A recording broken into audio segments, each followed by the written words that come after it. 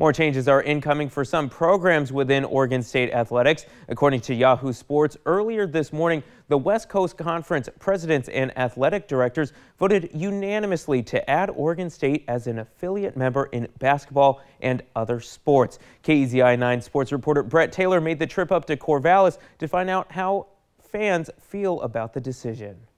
Some big news here in Corvallis as it appears that some programs within Oregon State athletics will be joining the West Coast Conference according to Yahoo Sports. But how are fans feeling about this move, this decision, considering all the unknowns that have been happening over the last several months? Well, for fans, they couldn't be more excited. It does bring a level of excitement because we're starting off with a brand new slate. A little bit of stability finally returning to Oregon State athletics, as programs like basketball will have a place to call home next season, and the West Coast Conference as affiliated members.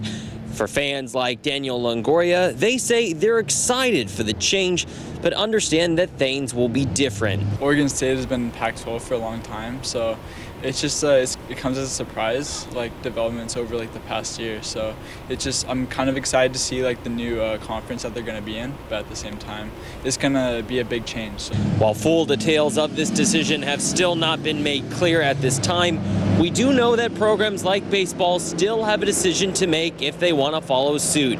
Coming up on KEZI 9 News at 5, I'll be going over how long Oregon State baseball has to make a decision and what fans would like to see.